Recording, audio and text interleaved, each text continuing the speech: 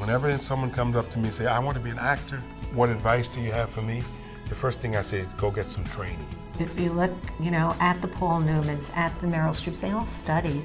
So they're able to do more things. They have just a bigger toolbox.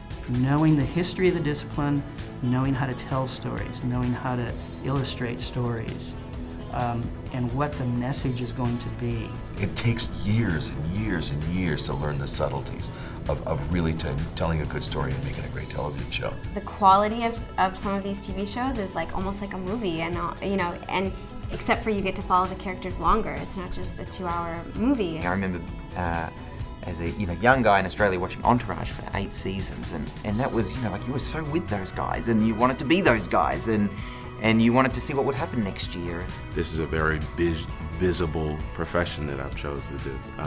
It's very public, so it provides a platform. I've played a fire captain that's lost men in the towers based on a true story. I've played a man who lost his wife in the flood during Katrina.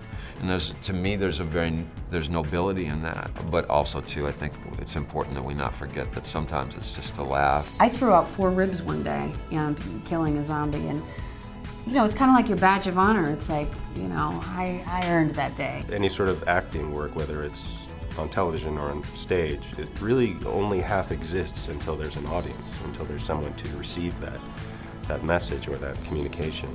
And so having that sort of direct conduit to other people is really powerful. People are much more alike than we could ever be different. And the Cosby Show demonstrates that very clearly.